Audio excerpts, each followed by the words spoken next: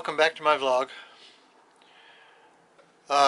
If you've been following the vlog at all, in my last video I had to have the hydraulic lines replaced on the power steering on my RV, and that all went well. And when I got back to the RV space next day, I noticed I had something else dripping underneath the RV. So I went down and checked it out, and found out that it was possibly a leak in the radiator. So I'm going to go outside and show you where I think it is.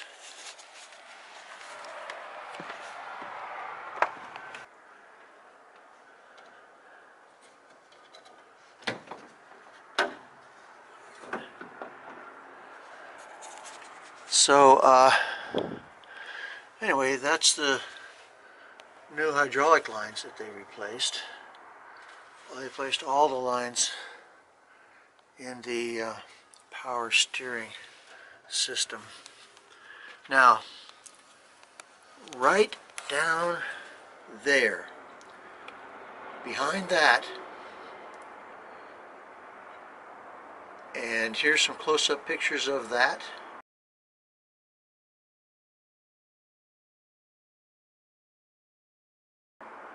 From the other side, underneath. That's where I noticed that I had some leaks.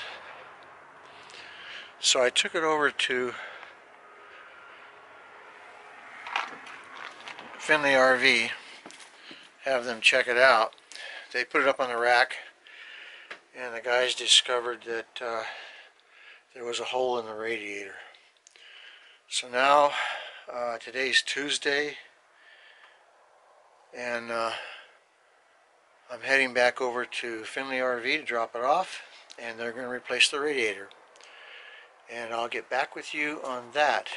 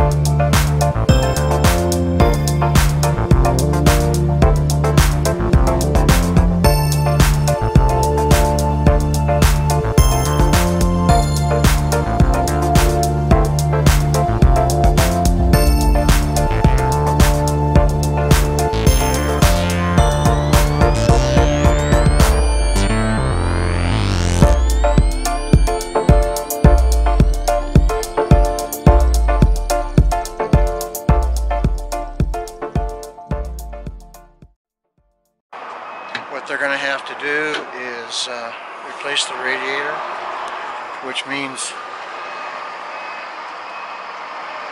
taking all of this out and replacing the radiator, which is behind everything there. So it's going to be a job, and it may even take more than one day. So they're going to call me later today to find out where they're at on the removal and installation of that radiator. Okay, I'm here at the West Gate, and I just talked to the guys over there at the RV repair place at Finley RV, and the radiator that took a week and a half to get in was the wrong radiator. So they had to call the supplier, and overnight the right radiator. That I want you to know is that because I'm a poker player and I follow the Troopers blog, or vlog rather,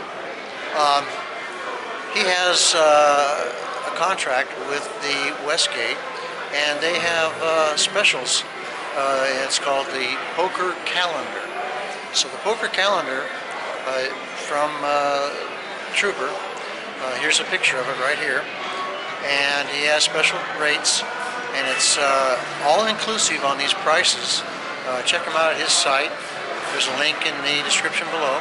So I'll be spending the night here tonight and show you a little bit of the rooms here at the Westgate.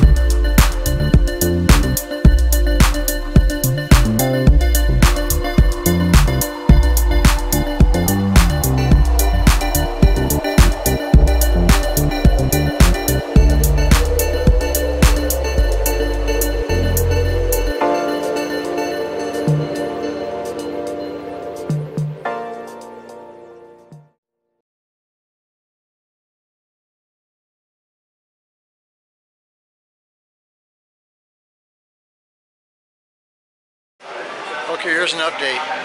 I just talked to Finley RV, and they will have the RV ready around noon tomorrow. So I'm getting ready to check in here at the Westgate and stay here tonight using the Trooper promo again.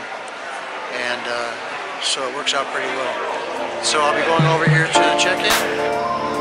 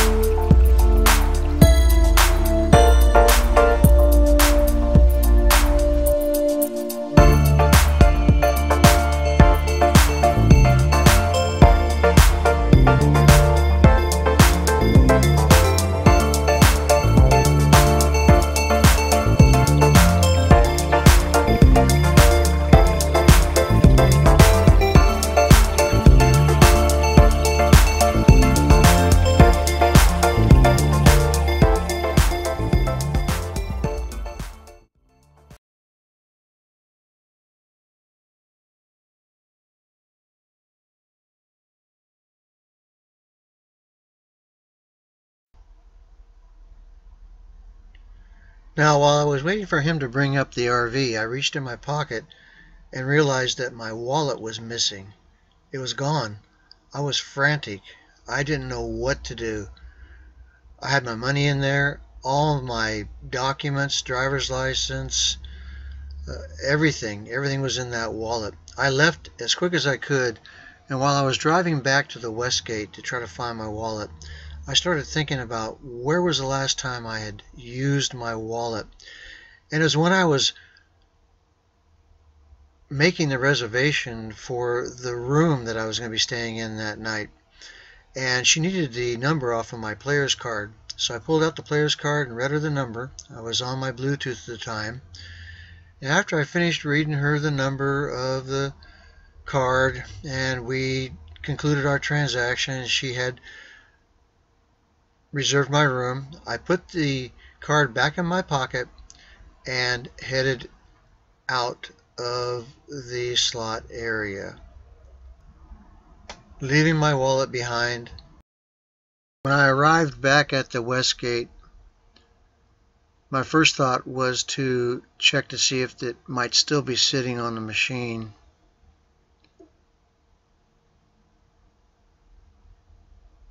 I wasn't surprised to find out that, of course, it wasn't. So the only thing I could think of then was to go talk to security in the sportsbook to see if possibly some honest person had turned in my wallet. I wasn't concerned so much about the money as I was about the documents that were in there. Those were hard to replace. Now, I was able to track down the person who found that wallet.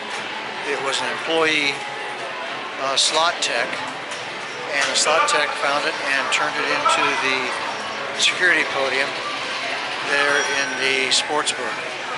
And when I went there and he asked me what my name was, and I told him, and he asked me what state the driver's license was in, so I told him, and he handed over my wallet. All the money was in there, and all my documents were in there. So it was I tell you, it was very, very emotional to get all my stuff back. So like I said, I tracked down the slot attendant, and I rewarded him with $100, and he was very appreciative, and I know he'll pass it on. He seemed like that kind of a guy. He's nice. He was a young guy, and I really appreciate him being honest and turning in that wallet. That was my life was in that wallet.